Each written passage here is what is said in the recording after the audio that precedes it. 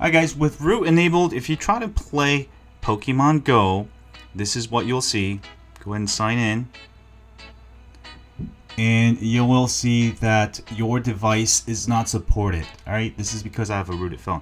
So let's go ahead and close out of this and go back to Magisk Manager. I'm going to go ahead and turn off root toggle. And it should now allow you to play the game fine. Alright, watch this and boom shakalaka, baby.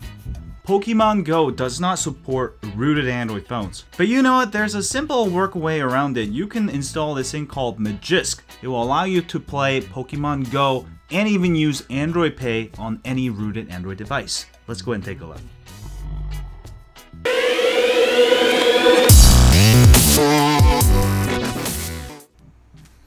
Okay guys, installation. Okay guys, to install Magisk, I do recommend starting fresh. So do back up everything before you begin. First thing you want to do is download these files you need. Also use an SD card if possible. If you have an SD card slot, you will see you'll need Super SU Magisk zip, and also you'll need Magisk v6.zip, and also you'll need Magisk manager.apk. Alright, go ahead and download all of those files onto your phone. Next, we're going to go ahead and reboot into Twrp. Go ahead and power off your phone. Now, this will work on any Android device, but do make a backup ROM, backup all of your apps using Titanium Backup app, because you'll probably lose everything. Sometimes it might not work on your phone for all of these reasons. But once it starts working, you should be good to go. Let's boot into Twrp. Volume up, center home, power for any Galaxy devices, such as the Galaxy S7 Edge. I'm going to let go of the power button. It should enter you into Twrp. Alright. Similarly for other phones Alright, next what you're going to do is a wipe and do a factory reset. Again, this will erase everything on your phone. It won't erase contents or internal storage or anything like that, but it will erase all your apps and settings.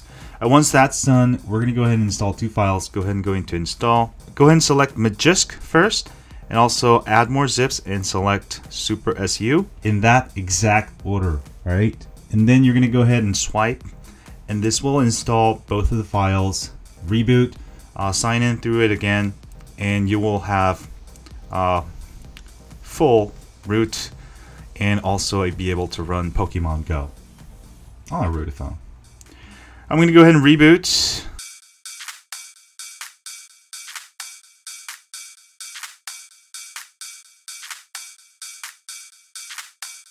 Once booted, we're going to go ahead and sign in.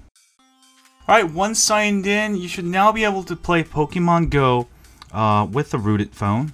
And let me go ahead and show you that I have a rooted phone here, Super SU. Go to Expert, and you'll see I don't get any errors. Let me go ahead and download Pokemon Go, the latest version, and also Android Pay. Alright guys, next I'm going to go ahead and use ES File Explorer to install the Magisk Manager. So go ahead and install it. Install. You may have to check unknown sources on again.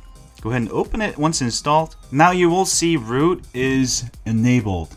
Alright guys, with root enabled, if you try to play Pokemon Go, this is what you'll see. And you will see that your device is not supported. Alright, this is because I have a rooted phone.